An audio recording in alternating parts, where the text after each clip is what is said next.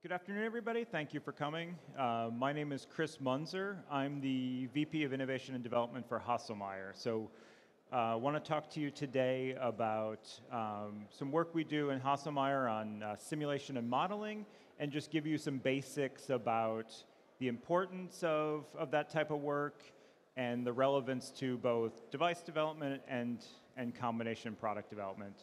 You know, the goal today is really to do a very basic introduction, so we're not going to get technical or anything, but just to give you some kind of common background.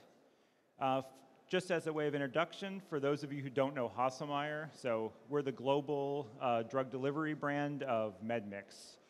Historically, we've been an independent family-owned company, actually for over 100 years, but then recently we were acquired as part of the Medmix business.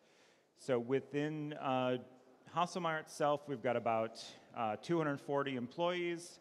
We have manufacturing both in Europe and in India, and are very excited that we're going to also be manufacturing in the US in a couple of years. So we're a 1345 registered company. We do both platform drug delivery devices, but we also do a lot of work on custom devices. So really, if you have an injection need, you can come to Haselmeier and we can help you out. See if there we go. Okay. So again, what I want to talk to is sort of using our Autoinjector as a case study, sort of the benefits of why we invest in things like simulation modeling, give you some basics of the type of models and some example applications, and then finally talk about where we see things going. And you may have even heard there's lots of buzz in the industry around digital twins and things like that. And so kind of give you a bit of perspective of how that relates to drug delivery. So this is a typical auto-injector. To the patient, we really want to make this to be a very simple device. It's small, compact, doesn't have a lot of kind of touch points. The user just takes the cap off and they inject it. So really, again, want to be as unassuming and as simple as possible. But when an engineer looks at this, you see it's a really complex physics problem. We've got stored energy in a spring. We've got a drug going through a needle, and usually the viscosity changes as the force is in there, making it non-Newtonian. We've got rubber materials that interact. There's impact energy. And so as a physics problem, and that's what we really care about as engineers, it's a complex system, and for us to be successful as a combination product, we've got to be able to put all that together in a way that makes sense, and we can control it and make sure it delivers to our patients every time. So when we talk then about tackling this complex problem, one of the big tools we can use is simulation and modeling. And so this is a way to take complex systems and simplify them to a level where we can quantify and control the results. And this gives us a benefit in multiple ways. By modeling things on a computer, we can understand trade-offs in a system before we go build physical components. And that helps us really get feedback in our design. If we simulate on the computer, we can make a change, we can see how that affects, and we can do that quickly, where if we need to go into physical components, that can take months, maybe weeks if we kind of 3D print things. But it doesn't give us that kind of feedback that we need to accelerate developments. And then also, when we do physical testing, we will take a device, if we say do a drop test or we check the dose accuracy or something, we just see that outer result. But if you really understand the physics of the device, you can get inside that box, see how the different components interact, see where failures might occur, and understand that full interaction. And then also very important is, we want to make these devices in, millions, tens of millions, even in some cases hundreds of millions of devices a year. And so the variability you see across that manufacturing process, you need to understand the impact of that on the performance. And if you only test 60 devices, 100 devices, or maybe even 1,000 devices in a verification program, you're never going to see all of that variability and how it impacts the performance. So now when we talk about simulation, though, it is just a model. And there's a quote that I really like from a famous British statistician, or at least famous, I guess, as statisticians go for. But he says, all models are approximations, which essentially means that all models are wrong, but some of them are useful. And that's what we have to strive for when we do this type of work. We're never going to make something that 100% represents real life. And that's really the art, though. We need to know, when is it good enough? When can we learn enough from these models that it's useful and we get useful insights out of it? So when trying to lay out this as an introduction, I wanted to try and classify a couple different approaches that we do to modeling. And you know, you can, if you go kind of Google this kind of stuff, you can really get quickly bogged down in things like FEA and FEM and CFD, and there's all these very kind of technical jargon around it. And the couple different approaches that we can take to simplify the real world, wanted to try and lay out like this. And these were my kind of best attempt to come up with some names, so you probably aren't going to see these from other vendors or from other things. But we talk about one, if you take the system and you make it down into really discrete pieces, so tiny little bits, and that's what we do when we do something what's called finite element analysis. So you take this big part and you break it into 1,000 or 10,000 little chunks, and now each of those is one very simple element, and in a computer you can simulate all of those individually, and then when you add it back up into the system, you get the performance of the whole system.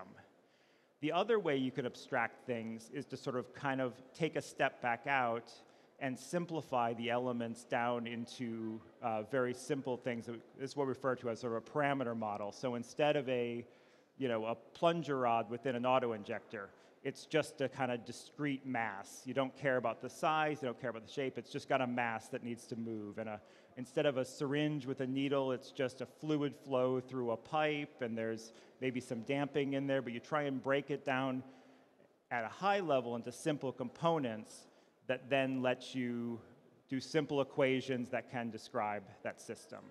And then finally, we can also do what we call empirical models. And so this is literally, you know, instead of trying to build up a model, if you get physical testing, you can then fit statistical models to that data, which then allow you to make predictions about future performance. And you can see this with simple things like linear regression, but also when people talk about machine learning, all these kind of neural network algorithms, these can be used for those type of approaches as well.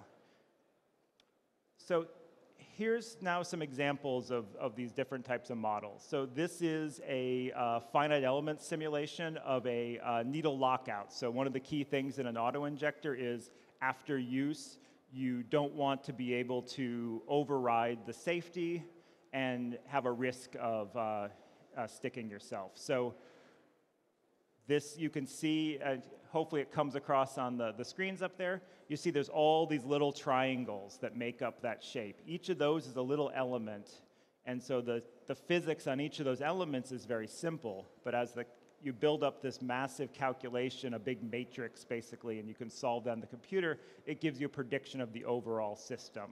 And with these type of models, we can understand, you know, how something will break, how things will deflect under force, how the various loads and conditions will impact the strength of the material's ability to withstand it. So these are examples of these discrete models. You can also see things like fluid flow simulations use a similar technique, and there are other ways where you want to really get that really detailed view of parts of the device. And then a different example, again, this is where we talk about these parameter models. You know, for an autoinjector, we really care about injection time.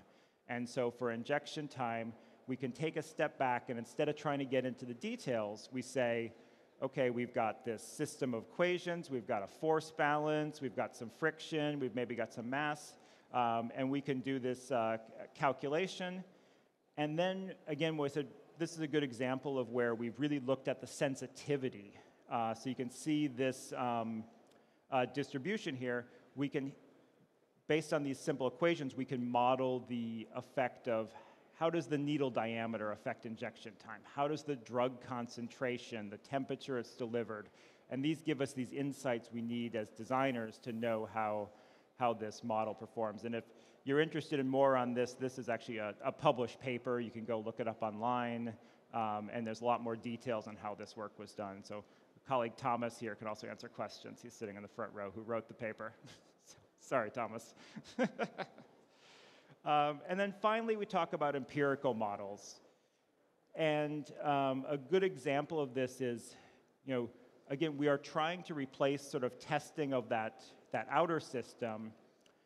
So what we want to do instead is understand the components. And so here we were really interested in how syringe breakage, especially at the flange, would impact us. And we could have gone and said, okay, let's just build 1,000 auto-injectors and we'll test them and we'll see if any break, and then maybe we're confident. But that really doesn't tell us the details. So instead, we built up a fixture, it let us take syringes, impact them with certain energy levels, and then we could go see when they broke.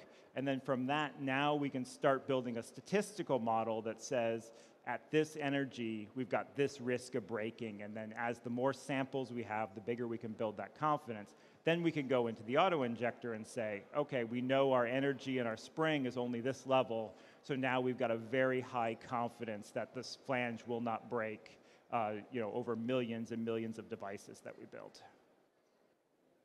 So these are some examples of how we can take individual components and then build them, looking at different aspects of the device.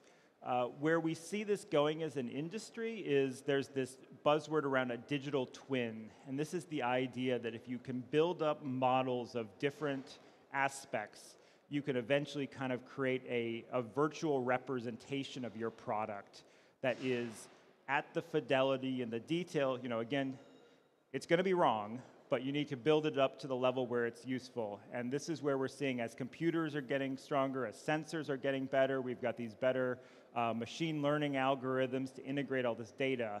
The goal is to have basically, as we develop a physical product, we're developing a digital product at the same time and allowing us to fully understand the performance. And this can help us when we look at combination products, and I think there's two key impacts for pharma for this, is one, as a pharma company, you are the legal manufacturer of a combination product. Part of that is you need to have a strategy to control the performance of your combination product back through the entire manufacturing system. And so when we really understand our full system, we can go back into the supply chain and say, I have a spring wire, and I've got a test where I know the strength of that wire, it's an incoming control. I do a pull test, it tells me the quality of that wire. I can now follow through the model to say, with all the other inputs I have, that spring will still work and provide me the injection time I need, which the FDA cares about because that's an EPR, an essential performance requirement. But if I don't have this linkage and this understanding of the device, now I'm just building guesses upon guesses of specifications down into the supply chain. And that's just not acceptable today, I think, from a quality and control strategy perspective. The regulatory bodies expect us as an industry to be able to control that supply chain. And without having this level of understanding, I think you can't really justify some of the controls, especially as we get further down into the sub-tier and then the sub-tier of those suppliers. The second thing is, we're also seeing now evidence by regulatory bodies accepting computer modeling as evidence of design verification.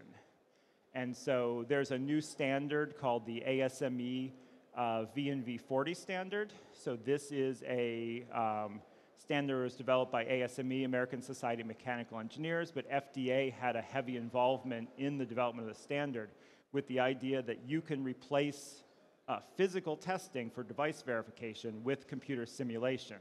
And there's a whole framework, again, this is going back again to that thing of, we know the model's wrong, but it's useful. So there's a risk-based approach, and if you have maybe data, kind of here and here and here, and you know how that performs, when your product ends up in the middle, you can then, instead of having to test that, just rely on the computer simulation and be able to submit that data instead. And I think where we will see this in the future is we can characterize our platform, and if we fully understand how our device works, now you come to us as a pharma company, you've got a syringe, we can characterize at a standalone level maybe the viscosity, what needle did you select, silicone oil levels. We can now predict what the injection time, we can confirm dose accuracy, all at a virtual level, and not needing to potentially put up thousands of devices in verification. If we fully understand how the stability of the product works, again, it has the potential to minimize a lot of testing and a lot of need that doesn't really add a lot to the value of the product in the long run. And so FDA is supporting this approach, and I think it's upon us to really build up the confidence as an industry to be able to use this type of data. And I think that's the last point I do want to raise. You know, we do see challenges with expanded use of this kind of technology. You know, where in the, you already see, like, for example, in the aviation industry, there are components on airplanes that are qualified due to using primarily computer simulation modeling. So this is not something that, you know, risk-sensitive industries are afraid to use. It's just as pharma, I think we've got a bit of barriers. We do have a complex physics in our system, especially when you get into the containers. And so I think, you know, when you really dive into silicon oil layers, drug interactions, how that plays with the moving of the plunger and how it interacts over time, these are tough physics problems. And so we still need some more work to fully understand that to deploy these type of techniques. We also have the challenge that we're very compartmentalized in our knowledge. You know, coming from the device side, we know a lot about the devices, but we've got the syringe suppliers that really understand you know, how they're controlling the syringes, sometimes even getting out of them how much silicon oil they put in, what's the layer thickness. That information is hard to get. And then the pharma companies, you guys have the information on the rheology, how the viscosity changes, and we don't do a great job of sharing that information in a way that allows us to build this understanding. And then finally, I mean, this is, you know, you need to validate this kind of model. This is not something that you just put this out there and all of a sudden you trust it. And so there is a time-consuming amount of work to validate this type of modeling. So if we're doing one-off products, the effort probably isn't justified. So instead what we need is, you know, building platforms, having the modeling coming along with those platforms, and having the digital twins there, you know, where we can justify the investment. Okay, so in summary, you know, I think really want to make the point that this kind of work, simulation modeling, is a key enabler for drug device development. And so it's really, whether you're talking to us at Haselmeier or you're talking to other suppliers, you know, you should be asking for this data. You should be pushing that understanding and making sure, you know, all the levels of the product are understood. So hopefully I was able to understand the different types of models, and you've got a little bit of that sort of big picture. So if some supplier shows, hey, we did this FEA model of this, you've got at least that understanding now of what that is. And then you know, really hope I could provide a bit of a vision of where we can go as an industry and how we can use this type of technology to improve time to market, improve quality, and give better control of the devices for our patients. So that's my overview. Thank you again for the time. I'm very happy to take questions. If you don't get a chance to ask a question today, please email me, contact me on LinkedIn. We're still going to be at our booth for a few more hours, so you can stop by there, especially if you're interested in the Autoinjector as well. We've got samples we can show. And we've got some brochures over here as well if anybody's interested. So there's the blatant sales pitch part of the presentation, and now I'm happy to answer any questions.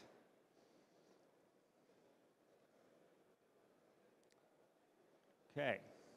Yes, there's a question for Chris.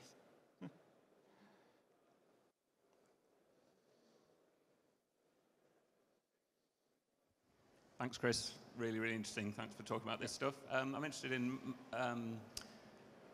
machine learning kind of aspect. You mentioned it a couple of times. How do you see it really feeding into this kind of simulation? I mean, when you really look at machine learning, you know, at the, lost the mic there a second.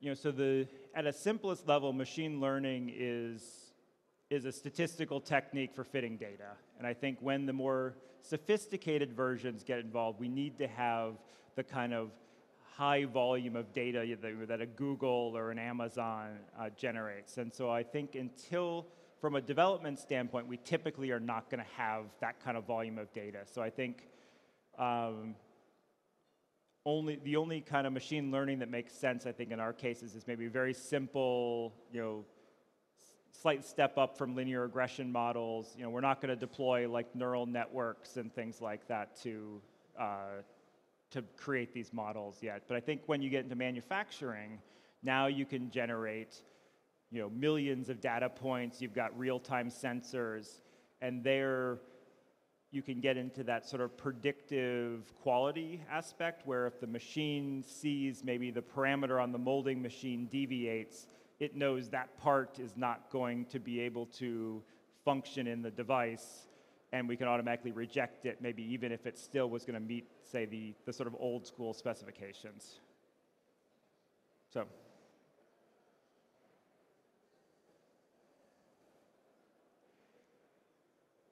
Okay. Any other questions? Or like I said, I'm happy to discuss afterwards as well. So hopefully you found that useful, and thanks again for coming.